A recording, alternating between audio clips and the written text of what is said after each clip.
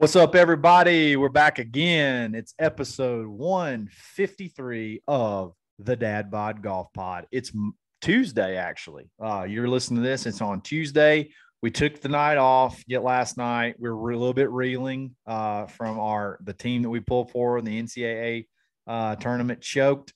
They're gone. They're out. We've sulked for a day. Now it's time to talk about golf. There's a ton of great stuff to talk about tonight.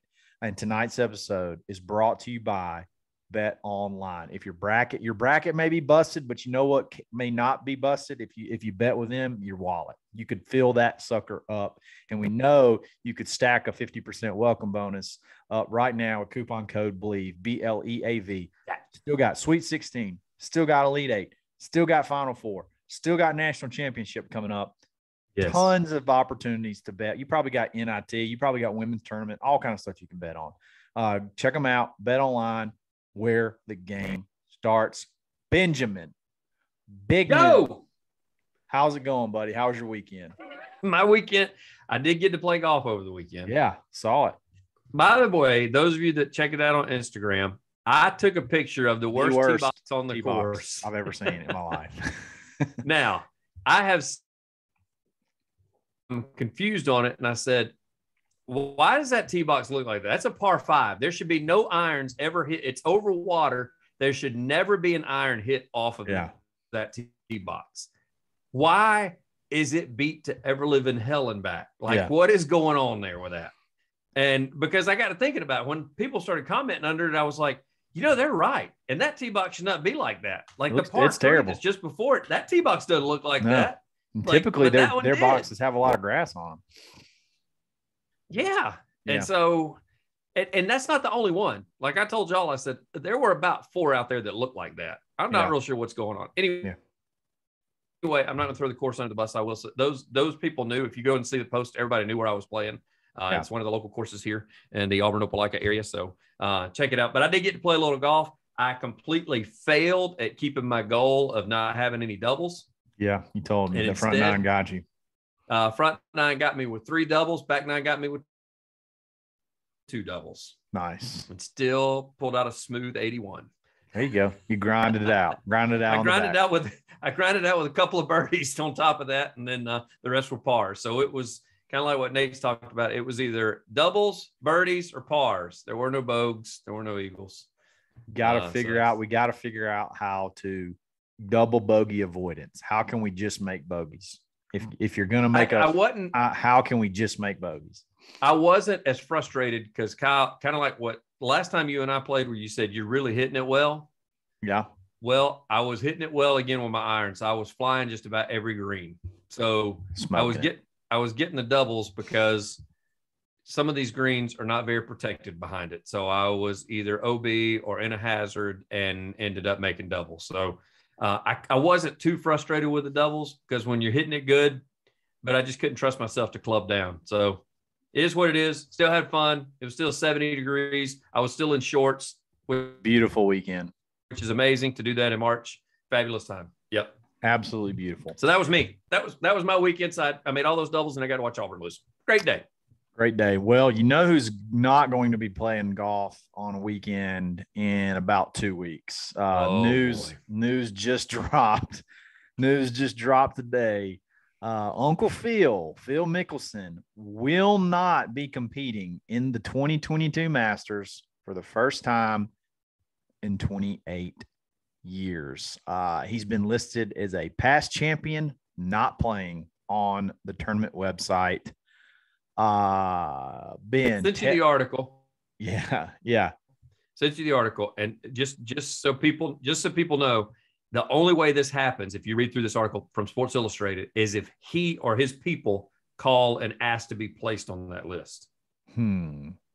So he had to have requested that. Now, I don't know if somebody called him that I think you should probably request to be on this list. Yeah. Be off this list. Yeah. Or be on the past champions list, because you can past champions not playing list. Because Trevor Immelman, and look, I like how they threw that in there too. Trevor Immelman's also on that same list. He moved off of it this past week. It's like, okay, I mean, when's the last time he's played? So nobody cares. Yeah, But Phil, exactly. That's a little different story. Yeah, so it's pretty common. It's pretty common that totally healthy dudes that are really into fitness and are trying to break records as far as the old as major winners coming off of a major from the last year who loves to play at Augusta. It's very, very common for those guys to voluntarily just take their names off the list. Don't you think, Ben? So there's really nothing to see here, right?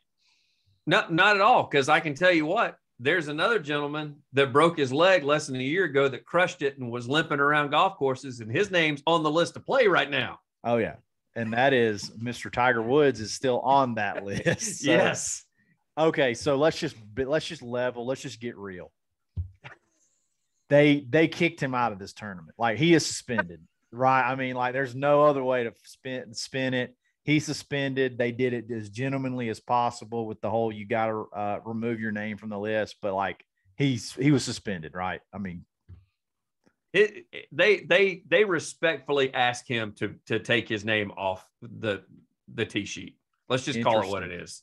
Interesting. Like, that's not a fact from Ben and Kyle, but I'm going to tell you, he is not hurt. No, he is very healthy. Probably the most healthy he's been.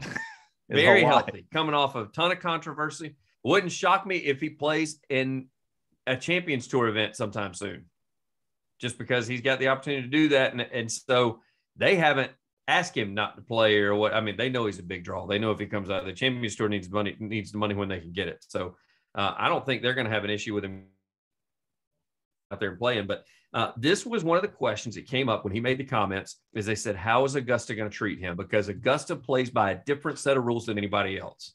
Yeah. Everything from TV broadcasts to the way they treat play. There were questions about this when Tiger had his infidelity issues. If Augusta would reach out and be like, bro, you need to take a step back. Take a year off. Yes. And so there were questions about that dating back to Tiger's issues. So I'm not shocked if somebody reached out to Phil's camp and said, yeah, what you said, that's not going to fly here. So we know that you being a former champion are be in the media tent and having be asked a lot of questions. We don't want that taking place and taken away from our tournament. It's not your tournament. That's our tournament. So Ben, does this change your mind any about the route that I was taking, that the legacy could be? I mean, you will never admit it. You'll never admit it, even if you believe this is legendary. 10 years from now, we'll be like the Masters asked him not to play that year. You remember that? And he came back the next year and he won. That ain't ever going to happen. That ain't ever going to happen. I hate to continue to, I just hate being right so often, but like we tried to sweep this under the rug. Like, this wasn't a big deal, but when the biggest tournament of the year asks you not to play in their tournament or says, hey, you need to take yourself off the participation list, that is a big deal. And I almost wonder if we say that they've not tied in with the PGA. I wonder if this is he has a secret suspension, kind of like everybody, suspects that the Michael Jordan hiatus, was not really to go play baseball. It was because he was, quote unquote, being secretly suspended for gambling or whatever like that. I wonder if this is part of a secret suspension. Everybody buys into that theory. I wonder if this is a part of a secret suspension. What do you think about that? Or is this just a Masters? We'll say that the PGA Tour will not comment on that. I honestly, I think it's just a Masters thing. I don't think the PGA Tour has decided what they're going to do, because I think they're trying to. They're trying to you always hear in the NFL how it's always for the shield. Yeah. And I think that the PGA Tour always is under fire for different things, whether it be golf's inclusion. They still catch flack to this day that here they are making all this money and it's a bunch of white guys playing at private clubs. And so they get that thrown at them constantly. I mean, it's not too, and Augusta's gone through their share of controversy. I mean, they had the women's rights people sitting outside the gates years ago that would not leave them alone. So they're probably thinking, you know what, Phil, we're not going through this again. Like, we've been through this crap. We're not doing it again. It's a great point. Masters distancing themselves from some comments, especially directed towards different lifestyles, making it seem like he may be okay with, them, not doing so well in some parts of the world. Like it, I mean, that is a very good point. It could be a Masters PR thing, which typically you don't think about that with the Masters. Like a lot of times you just think they just really don't care. Like they just do whatever they want to do. But yeah, that's a really good take. And I think that's why I think this was, I think on this show, it may have been underplayed just a little bit about how serious this whole deal was in today's age with the exact comments that he said. This is not good. This is not good. And I'm telling you, I'm worried about Phil. I'm worried about him. He is. Let me ask you this. Do you think that his brethren and his fraternity hurt him more by commenting on it when they could have easily said that I'm in no place to speak for Phil, or I really don't want to go down that when asked about it, like the Rorys of the world and the other people of the world that, they basically said it was stupid. Pat Perez of the world, saying that it was stupid. He's an idiot. He's making a ton of money already. And here he to act like he's getting just, raked over the coals, and he's, the PGA Tour is taking money out of his pocket and he can't hardly live. Like, do you think that hurt him? That would have been, does this Masters, whatever it's called, you and I are calling it a suspension. They're calling it a withdrawal. I still say it's a suspension. Totally. It's a requested suspension. How about that? We'll call it that. It's a requested suspension. Do you think that happens if a month and a half ago, Pat Perez's and the Rorys and the Billy Horschels of the world, all these guys that commented on it, if they just say, when somebody says, well, what do you think about Phil? If they say, not my place, I'm not going in that direction, I wish you guys wouldn't ask me. I don't think, and move on. I don't think it would have been as big of a deal, but I think that they almost had to comment because of the specifics of the comments that Phil had, like that got out there, like that are out there. They almost had no choice but to comment. So yes, I do think if they would have not said anything, it probably wouldn't have blown up as much as it did. But like his comments made it to where they had to make a comment. So, yeah, it's dirty. It's getting, this is not good. I'm just telling you, I'm worried. This is not good. I was looking forward to silly Phil ripping bombs on the Champions Tour and playing in the Masters every so often. And then, maybe make a run every now and then, but this could be, I don't know. We'll have to see what happens from here. Maybe it's nothing. Maybe I'm overreacting, but it does not look good. It does not. I think the recency bias says that you're overreacting, but stuff like this is not going to make it any better for him. That's true. If this is the first domino of others to fall, because you can say what you want, they call it an open tournament, like what I refer to as the British Open, you call the Open Championship. Yeah. They had the ability, especially with it being at St. Andrews, they may not invite his ass over there either. Oh, yeah. They may say, don't make the trip. You need to withdraw. Yep. Past champion not playing. Yes. We do not want to go down that road of politics. So is this the first domino to fall? I think the U.S. Open, I think it's a little different because, that's USGA driven. I mean, PGA Tour's involved, but I don't know if he's involved in that or not, if he gets kicked out. But the two tournaments I worried about when all this came about was Augusta, which now they have shown, hey, bub, you need to step away. Yeah. And the next one is going to be the Open Championship. If they go ahead and they reach out to him after this, now that this is happening, say, hey, same deal. Go ahead and say that you're not coming over here and playing. Like, just don't put us down. Because people don't realize, they think that our journalists and our paparazzi are bad. They're going to be sitting in his hotel room over there at the Open Championship. Oh man, it's going to be bad. The journalism over there, let me just tell y'all, freedom of speech and all that stuff, the constitutional stuff that we have over here, they don't have that there. All right. Exactly. They can ask you what they want, when they want, and they hold nothing back. I'm curious. That's a big domino to fall. The match is a big domino to fall. Speaking of falling dominoes, this is a terrible segue. It has nothing to your dominoes will never fall. If you're wearing styles from Swannies.co, you'll just be stacked up forever. Use coupon code DadBodGolfPod -25. Take 25% off your next order. You got to check out their new line. Tons of new hats, tons of new styles. Looks great. The second half is coming. It's going to have shorts, a lot more shorts, a lot more everything for spring and summer. So be on the lookout for that. Check them out. Love those guys. Swannies.co, coupon code DadBodGolfPod -25. Ben, we kind of glanced over this, and I got the feeling that people were listening to it, and they were like, wait, did you just say Tiger Woods' name on the list? Did they just say that? Tiger Woods' name still on the list? Yes, friends. Tiger Woods' name is on the list for of participants in the Masters. Now, that being said, he can, up until the week before the tournament, remove his name. So that would be I guess, up until Sunday. He's got until Sunday to pull his name from the list. And then I guess they hold him at gunpoint and make him play. I don't really know, but know what the rule is there. Go ahead.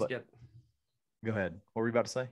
No, he's got 3 weeks. It's the second weekend in April. You're right. The second week in April. Yeah. So you got Final Four is the first weekend in April, Masters second weekend. 2 best weekends in sports. Oh, wow. You're right.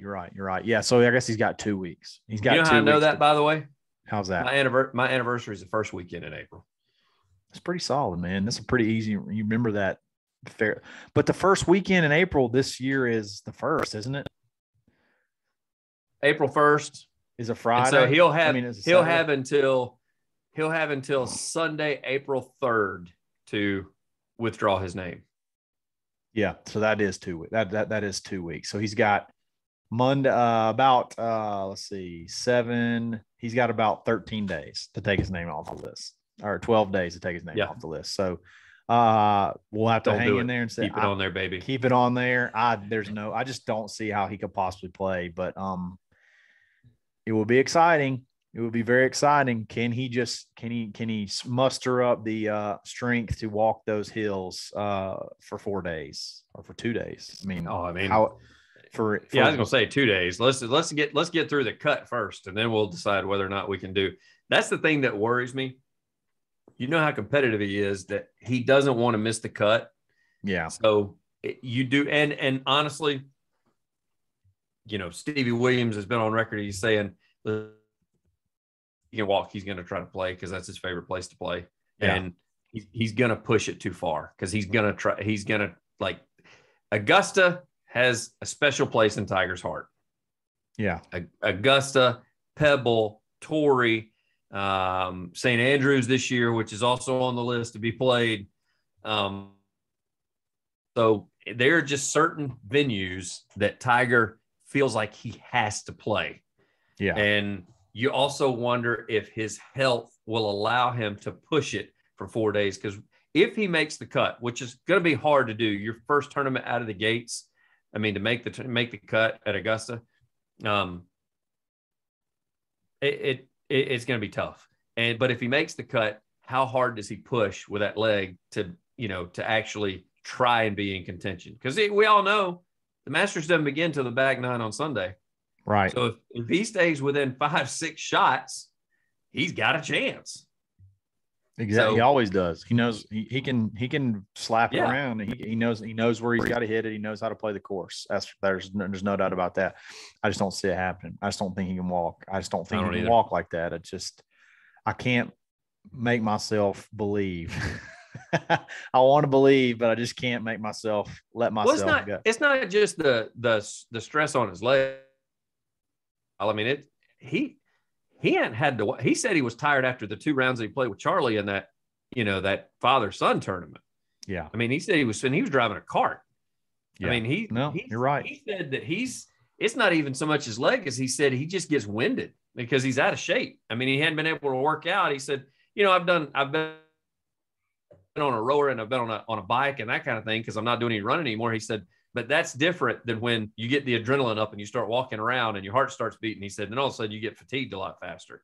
So yeah, you're right. I don't know. I mean, look at you, how great shape you're in. Let's just say you take a year off from golf and then you're asked to walk 4 straight days.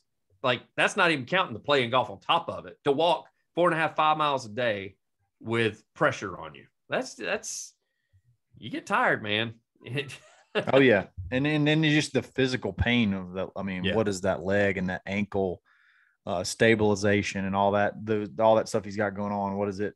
How does that feel? So it's still exciting that his name's still on the list and Phil's is not. That was a great find, by the way. Whoever found that, that's a great find. To even think about that right now, that's a good deal. But everybody's getting fired up, man. The Masters is just right around the corner. It's very, very close. It's very, very close. And everybody I saw where the grandstands are back for like the first time in 3 years, which is a big deal. So there's going to be bigger crowds, bigger. Well, I guess it was the bigger masses of patrons. It's going to be a lot more people there. It's the roars are going to be back full force. And I mean, how can you not get excited? I've got a couple of buddies, which has never happened. Usually I've only known that one person.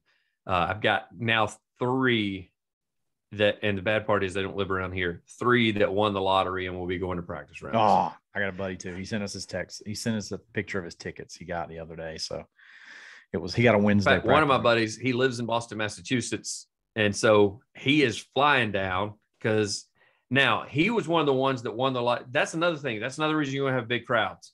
Okay. So this guy that won the lottery this year, he didn't necessarily win. He was not allowed to go. Everybody that won the lottery last year that was not allowed to go got lottery tickets to be able to go again. Yeah. So the crowds are going to be even bigger this year because they don't want to feel like they cheated somebody. Yeah. So they're going to allow the people that won the lottery last year. Oh, wow. So they could double up. Yeah. They resent them tickets this year. They said, you didn't get to go, because that's how he got to go. Yeah. Go. Because I said, man, because when he didn't get to go last year, I said, yeah, that sucks. And then he forwarded me an email and he goes, they're going to send me tickets again this next year because I won the lottery last year and they get to go. So we're going to see even more people. You're going to hear even more roars this year at Augusta National, and Phil won't be a part of it. Hey, Ben, what do you think is greener, Augusta or Athletic Greens? What do you think's greener? Hey, look, Ben. I know which one's more fun. Yeah, more fun. Look, dude, tons of people take multivitamins, but it's important to choose the one that's top quality.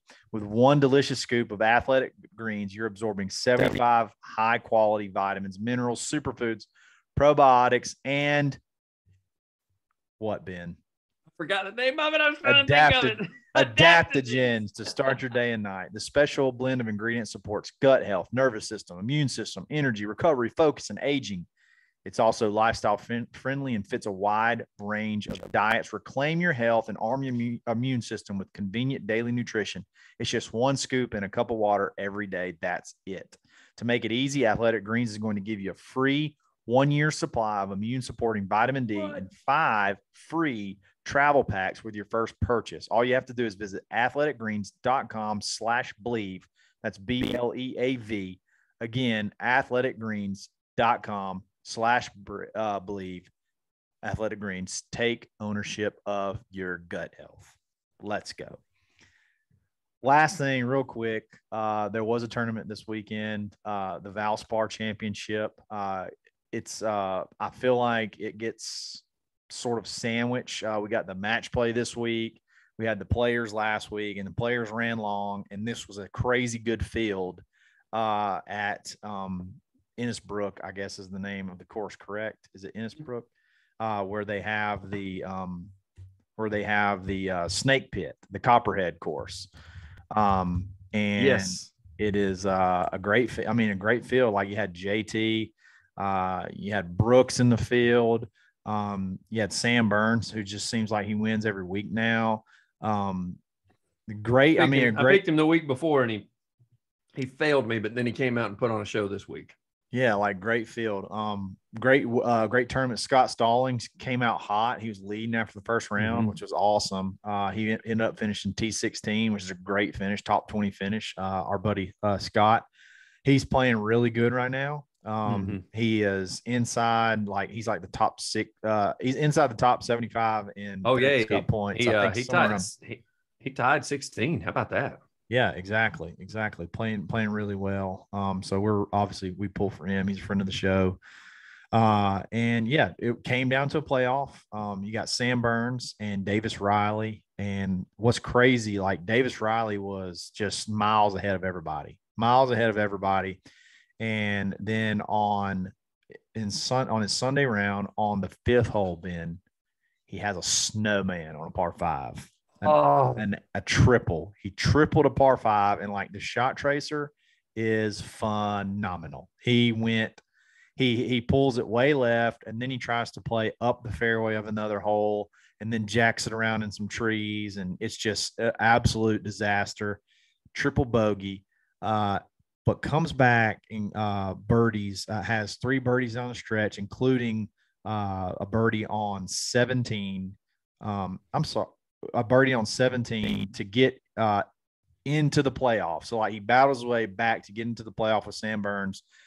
They go into the playoff, and then Sam is just incredible right now, and he edges him out back to back winner on the second playoff hole, I believe. Yeah, second playoff hole. He birdied. He hit like a 60-foot bomb. It wasn't 60 feet, but it was a long way to win, and it was just a great event. Davis Riley, he's an up and comer. I think he played at Alabama actually. So he got paired with JT on round two, I think. Rounds 1 and 2. And so JT, one of those days, I forgot which day it was, he went out and he shot like 66, 67. And of course, Riley put up a 62 that same day. Yep. And so they asked JT about it afterwards, and he was like, man, he was in the zone. He was like, he said he even got to a point where he was not talking to us anymore. Like he was completely focused, and he had a putt to win the tournament. Yeah. He had a putt to win the tournament on 18, and he just barely, just grazed the edge. How about Davis Riley 2, Justin Thomas 3, roll tide. There you go. Alabama golf showing out. So and JT was, he was right there with that 16 under with Riley finished at 17 and tied. Our guy that we were pulling for earlier in the year, Thigala, he's up there top 10 again. So that guy's playing great golf. And then as you said, the field itself, going through them, I was actually shocked. And I guess it's like you said, it kind of sucks because it comes after the players. Harold Varner had good players, and then he comes out and ties 57th in this. And so, yeah, it's a lot of emotions. Morikawa, same way. He's down there at 68. So he's struggling right now. He is. He's. I don't know what's going on with his irons. His iron play has always been a strength, and he's not hitting it anywhere near the hole right now. So I don't know if he's struggling with if he's looking to go more to a draw. He's always been kind of a cut guy. And it seems like watching him play the players, he was hitting more draws. And I don't know if that's something he's trying to get more distance or what's going on, but he's nowhere near the hole. So until he starts making 35, 40-foot bombs, he ain't going to have a lot of birdies. Real quick about talking about going back to the end of the tournament. This is how you know you're good. Okay. This is how you know you're good. So Justin Thomas, he has to birdie 18 to get to the playoff. He's 16 under. So the tightest fairway you will ever see. Like it's like 20 yards wide. Like it's just impossible fairway to hit. I don't know if you remember this. I believe this is correct. Is Tiger, when he was having that, I think it was like 2018 when he almost won a bunch of times. This was one of them. And he laid his tee shot way back when he had to birdie to get in the playoff. Like if you watch the tournament, you understand why. Because like your landing area is just nothing. So JT blows his drive right into a bunker. It's in the lip. He can't advance it. He just hits it out till he's got about 90 yards in. And like, I honestly feel like he could make it. And the announcers are like, he's lining this up. Like he's got a chance. He's got a chance to throw it up there, spin it back. And like, you kind of feel like it could happen. Like everybody gets quiet, not just me, but like everybody there.